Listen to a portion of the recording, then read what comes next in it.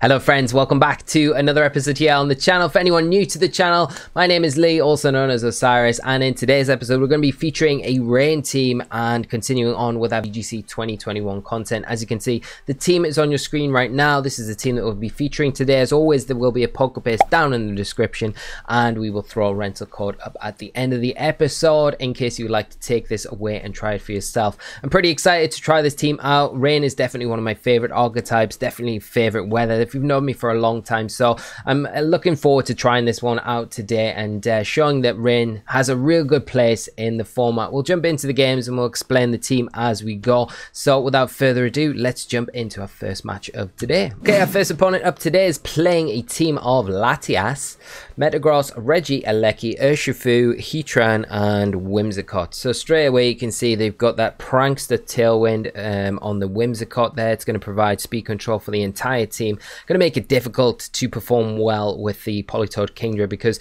with that Tailwind support then the Latias becomes a bit more of a threat to Kingdra in particular. Registeel again is one of those Pokemon that can causes all sorts of issues as well. I do think Kingdra is very good in this match, but maybe it's a Pokemon that we bring maybe late on in this game. Now what are our options here? I think, you know, really, like having fake out support with Rillaboom isn't a bad option at all. What other options has my opponent got really on the team? I'm not really sure what the Latias does in this build, but we need to be quick on what we're going to choose. I think I'm going to leave Kingdra. I'm going to leave Rillaboom. I'm going to bring Politoed. And what's our last Pokemon going to be? Rotom-H or Registeel? I think Registeel is pretty nice here. No, actually, change my mind. I think Rotom-H is the better one. It gives us a nice switch into stuff like Heatran, stuff like Registeel, and it gives us a bit more firepower against the Metagross and the Whimsicott. So it makes a little bit more sense to bring that in this match. Whereas Registeel could be good, but it's going to be threatened heavily by you know, the Urshifu and especially a few of the other members if things get boosted up. You're looking at the Metagross probably with weakness policy, I'd imagine. But you can never quite tell. So we'll get into this first one today. We'll see how the team kind of gets on here, but it's going to be a little bit awkward. I think things like Whimsicott always make, when you're utilizing a weather and a kind of a weather abusing ability like Swift Swim or Chlorophyll, it makes it a little bit more difficult to really get the most out of it. But we do have the opportunity here. We do have the opportunity right here to go for Fake Out into the Whimsicott and go for Max Airstream, which is a nice option for us to kind of kick off with this first turn. Now what is the Metagross going to do here, and does the Whimsicott actually stay in? Now what we need to do is just take a look at my opponent's team. Do they have really anything that is going to benefit coming in on an Airstream? They could have Heatran, don't mind that. They have the Registeel, not too bad. I think I'm going to go for it, you know. I think I'm going to go for, the problem is doing it this turn is if the Whimsicott has Protect, which it likely has, and then they just get the Tailwind up the next turn anyway. So, but on the off chance that they don't have Protect, it's always good. Like, say if they don't have Protect and we are able to remove the Whimsicott right now, it takes away their entire kind of form of domination over this Rain team. It takes away the Tailwind. So the risk here versus the reward is pretty reasonable, I think, and that's what you're kind of trying to weigh up in most situations. It's harder to gauge in a best of one because you're going to be surprised by certain moves, certain plays, certain strategies, and definitely certain combinations. But in a best of three, you know, it's always a good thing to use in any match, but it's harder in best of one, I feel, than it is to kind of, yeah. So this isn't the worst thing in the world. So we're going to see a Helping Hand come out. The Fake Out breaks the Sash, which is the main thing for us here, and then the Kingdra is going to get its Airstream up, which is ideal. So the ideal situation for us right now is to lose the Rillaboom, so we get the free switch into Politoed to get our Rain up, and then the next turn we've got an amazing way for us to utilize and take advantage of Kingdra's like big power. The Mind Storm coming out. Okay, well, Helping Hand boosted. It's not going to be quite enough. It does a nice chunk of damage. It does remove our grassy terrain, puts the psychic terrain up on the field, which is going to further boost the Metagross. So I think immediately we need to switch out Rillaboom here. We want to be getting the Rain on the field. Depends what comes in next to the Metagross. That'll be a big kind of pointer for what we want to do. But you've got to keep in mind that Rillaboom is going to be with that speed boost here. Okay. Now, I think we go... where do we want to target? I want to target into the Urshifu. It can't Sucker Punch us here because of the terrain. And I really want to remove it from the field. Now, the Whimsicott probably has the Sash. So I don't think Urshifu has the Sash. It's more likely that the Urshifu has the Band. So I'm going to Airstream the Urshifu. We get rid of that. We bring in Politoed. My opponent's got 2 Pokemon left then. I'm assuming they're going to target down the Kingdra this next turn. And then we Perish Song and we win the game. So if everything works out like I've just planned in my head, then it should be quite straightforward. But it's not always as easy as that. So let's see how it plays out. Yeah, no Protect. I'd imagine it is Band Urshifu. It's Sash. It's Sash. Oh my gosh, it's Sash. Okay, well, it's still not the worst thing in the world because we are going to be able to get Rillaboom onto the field. Overwrite the Psychic Terrain. We're going to lose Kingdra here no matter what. Wicked Blow coming into the Kingdra, yep. And Mindstorm will be going into the Politoed, I'd imagine. So Kingdra not getting the most out of its Dynamax turns here, in all honesty. I mean, we have picked up a knockout. We nearly got 2, taking the Urshifu down to its Sash. Politoed should take... yeah, Politoed. Politoed is a massive tanky Pokemon, but that was very close. Too close for comfort. Now we'll get Rillaboom onto the field. Yeah, because I think if we remove the Rillaboom, what we could potentially do is predict the Protect from the Urshifu, right? Because we got Fake Out and we got Grassy Glide.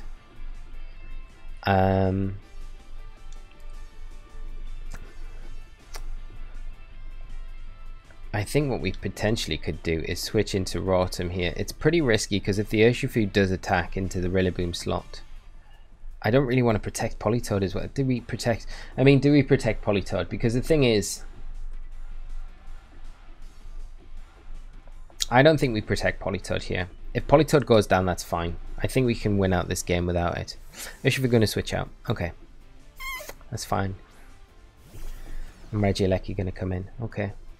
If we can get a burn on to the Metagross, that would be incredible. But I think the Metagross is going to be able to pick up the knockout onto the... oh, we actually outspeed it. If we can get the burn here, that's huge. Come on, Polly. No. Okay. Okay, into Rotom. Okay, well, that'll activate our Citrus Berry, which kind of helps. The Rain is not helping right now, I've got to admit. But we still might be able to do something here, you know. I think we go for another Scald. Do we go for a Scald? Do we go for the Nasty Plot? Probably not, because the Psychic Terrain is up. I think we'll go for... We could Perish here. That is an option. But it's likely that the Registeel is going to...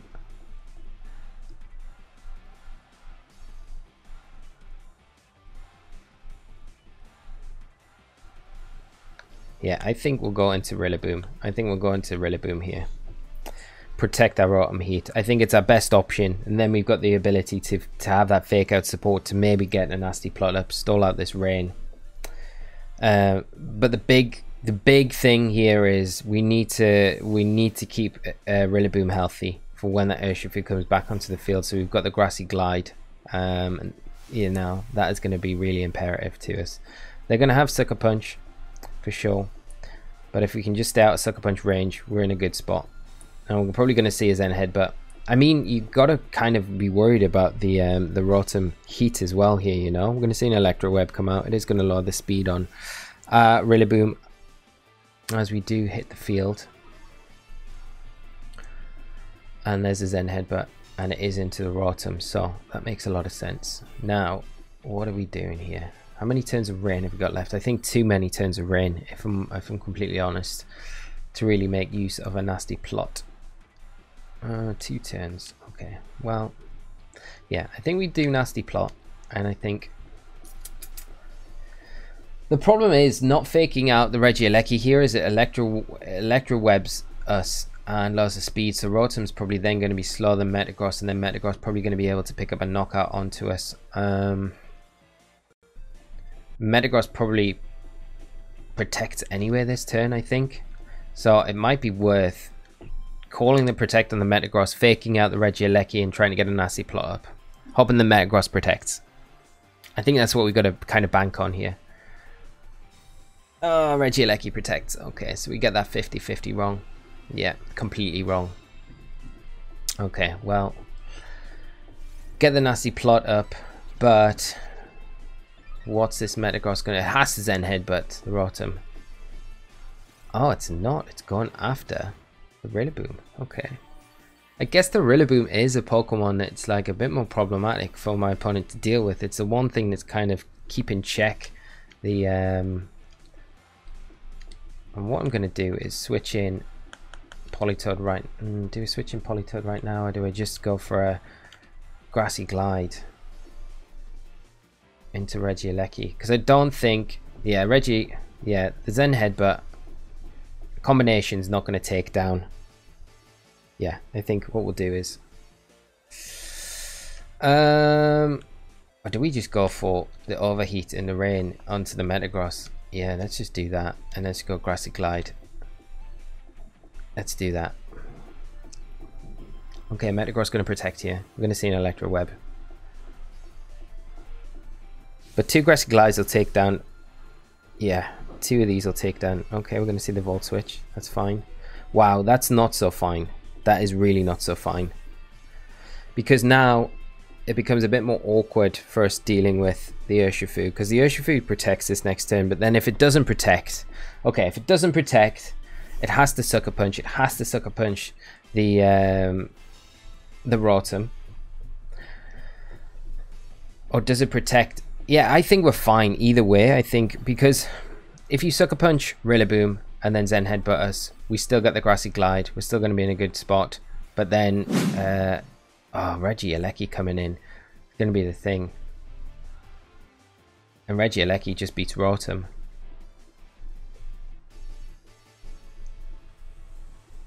Okay, I think we have to. Is that the play? Is that the play? Grassy Glide. Or are they gonna go for a Protect on Urshifu this turn and get Zen Headbutt into Rillaboom?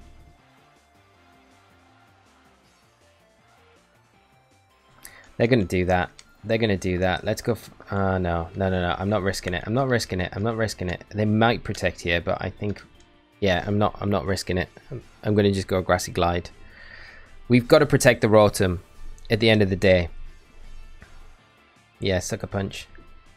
Yeah, okay. Well, we get that right. And then the Zen Headbutt will come in to the Rillaboom. But we're still going to have enough to take down the Regieleki when it comes back onto the field. So that's fine. And then the Overheat just takes down the Metagross. Because we haven't been Electro Webbed with the Rotom-H yet, which is the big thing. And for them to get an Electro Web off, it means they need to take a Grassy Glide, and they're not going to be able to do that. So yeah, here we go.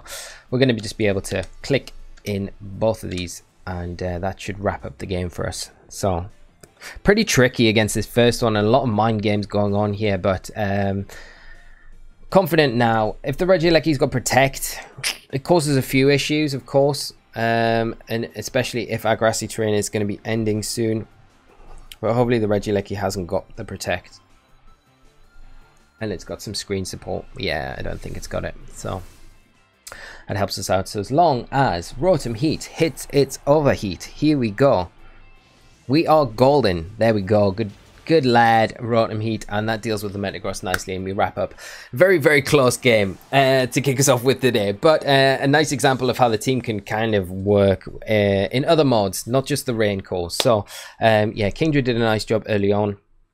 It's just a lot of guessing games, but it's always like that in the best of one, but it's always nice to kind of come out on top of those. Okay, so next up, we have a team consisting of Nihilego, Galarian Moltres, Cinderace, Mamoswine, Spectrier, and Whimsicott. We got another Whimsicott to deal with, so it's going to be not so fun. But we have got lots of things going on here. You've got probably, I think, weakness policy Moltres, I'd imagine, with the Ice Shard there from the Mamoswine. It makes a lot of sense to have that option there. You've got Trick Room potentially on the Nihilego, but it's probably going to be one of your more standard Nihilegos with the Power Herb and the Meteor Beam. Cinderace, interesting. It's a good Pokemon still. Spectrier with no redirection is interesting, but you've got Fake Tears support potentially on the Whimsicott, so that is something that we'll need to watch out for as well. Now, what is the better way to approach this match? Because potentially Trick Room could be a better way to approach this one, in all honesty. And Registeel could do a number on the majority of this team. I think that's what we might actually go with. I think we'll go Rillaboom, Gothitelle to help us with that Trick Room setup. And we'll go Registeel in the back, and I think we 100% need Politoed for support here. Yeah, we'll lock in with those. Leaving the Kingdra out. Wow. Okay, well, we brought Kingdra to game 1, so it kind of worked out. And we'll see how this quad of Pokemon kind of get on in this one. So hopefully it does alright. It does okay, but I mean, at this stage of a season, when you look at it, like, it's always difficult. You're always going to face really good teams at this stage of any season, because you're going to have very established players that have played a lot of games. They're going to have teams that are, you know, like well built, well rounded, good against the majority of things because of the amount of practice they've put in. So end of series always get difficult. You're never going to have an easy game in Pokemon. Right, okay, Whimsicott and Mamoswine. Are we going to sacrifice Rillaboom so early on to get our... I mean, one option we've got is just going for a Grassy Glide into the Mamoswine. It's probably going to max, though. And we got Trick Room. The other option is Fake Out. Fake Out and Trick Room. I don't mind that too much. I think that's not a bad way. We're not going to see the Mamoswine max. It's probably going to go after the Rillaboom, though. Okay, we see an eject button there. Okay, well, at least we force the Whimsicott out.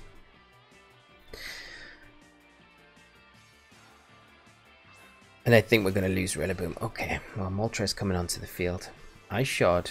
Okay, well, we keep Rillaboom then. So that's actually fine. It's not so fine in the respect that we've got Moltres sitting on the field and it's going to be able to potentially get I think we have do we they're gonna nasty plot up for sure. I think is a Mamoswine just gonna protect as well this turn, which would make a lot of sense. I mean, they may not. I mean, a Grassy Glide and a Psychic isn't a bad option to go for. I mean, Woodhammer's not a bad option either. I'm gonna see, I think it's gonna be the Moltres max. I mean, I'd be happy if it wasn't the Moltres, but yeah, it makes sense too. Okay, we're going to see, I think, an Ice Shard into the Moltres to activate that weakness policy. It'll take down probably Gothitelle, I'd imagine here.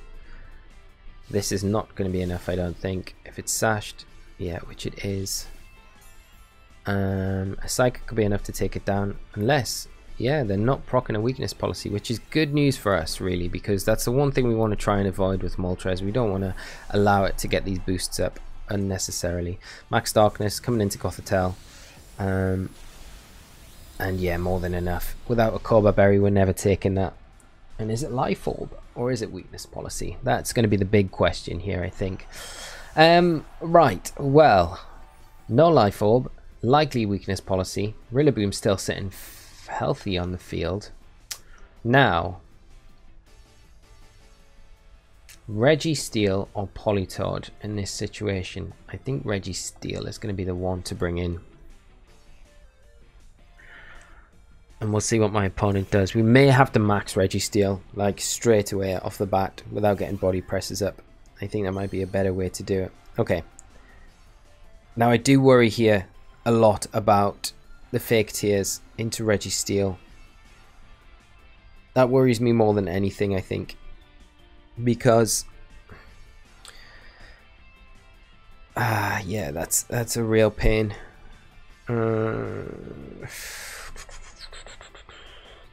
Registeel's okay. Let's pivot out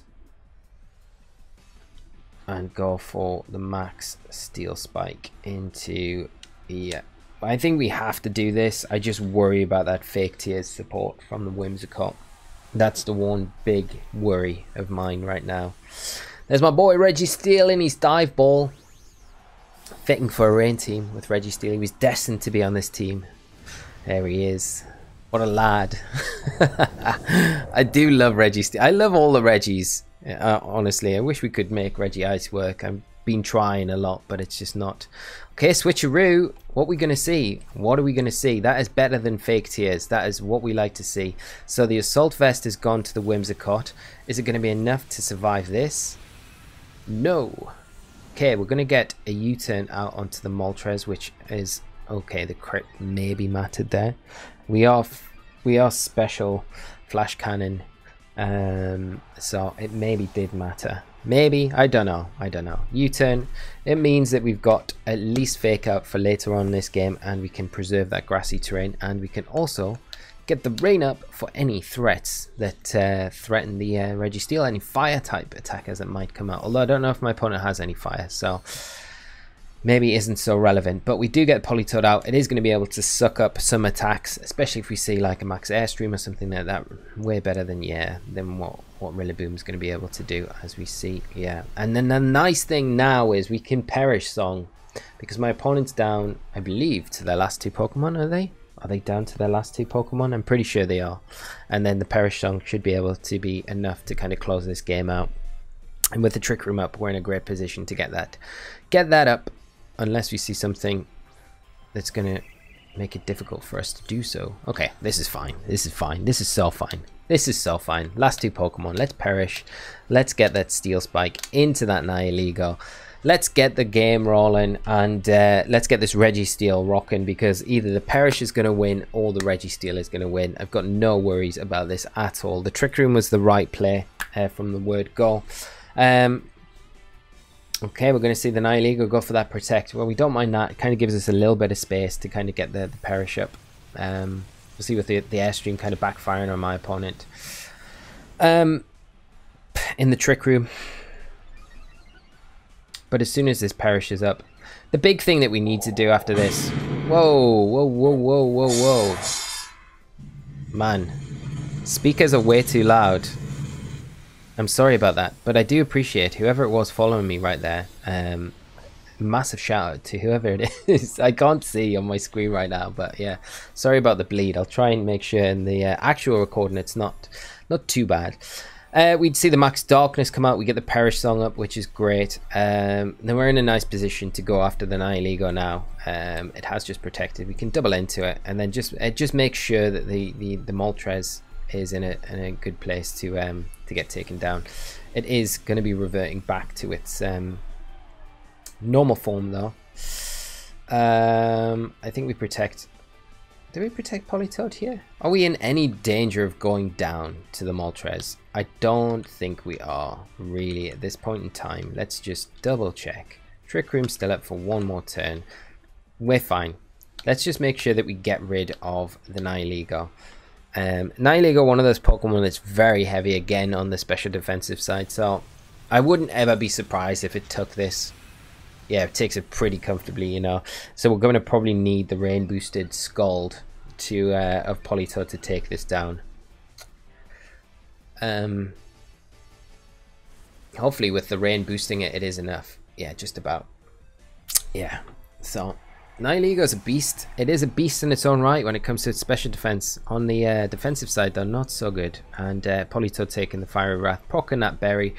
and making it pretty easy. So the next turn we can just go for a body press. We can switch Politoed out to Rillaboom. We can lock up this game with the Perish. We can probably lock the game up with body press though, and Registeel can take all the glory. But even if not, we've got the ability to kind of just lock it up with the Perish if we need to. I don't think we will.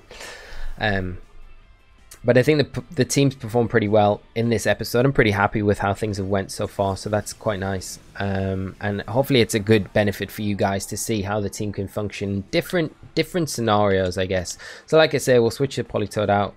Makes sense to just make sure that we've got kind of like something to come in with, at least protect at the end of the game. +3, we'll body press. It should be enough, like I say, to get the Moltres here.